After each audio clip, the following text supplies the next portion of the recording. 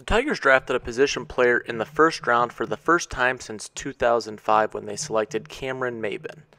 This time, with the 23rd overall selection, they selected Derek Hill, a prep outfielder from Northern California. Hill is the premier defensive center fielder in the entire draft. He is a speed merchant who gets at least 70 grades for his speed and his ability to play center field. Hill is the son of a scout and has natural instincts for the game, which translate offensively and defensively. He also offers an arm with at least average potential. Hill is likely going to be a contact-oriented bat, but one who puts together good competitive at-bats and can show you sneaky power up the middle.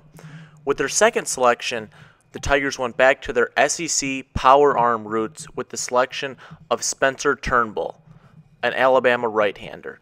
Turnbull has a big, strong, physical build at 6'3", 230 pounds. At his best, he can run his fastball up to 98 with bat-breaking life low and inside to right-handed hitters.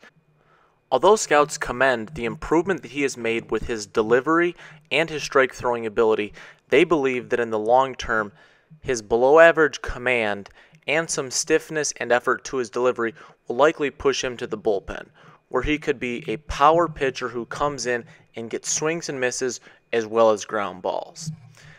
The Tigers went back to the SEC to get catcher Grayson Greiner out of South Carolina with their third selection. Although Grayson Greiner is 6'5", very tall for a catcher, he gets good reviews about his defense. He receives well and is much improved in that department, and his arm shows at least above average potential. The Tigers selected another college catcher from a powerhouse school in the 5th round with Shane Zeal, who was the nephew of former major leaguer Todd Zeal. Zeal is athletic behind the plate and has the defensive aptitude to remain back there.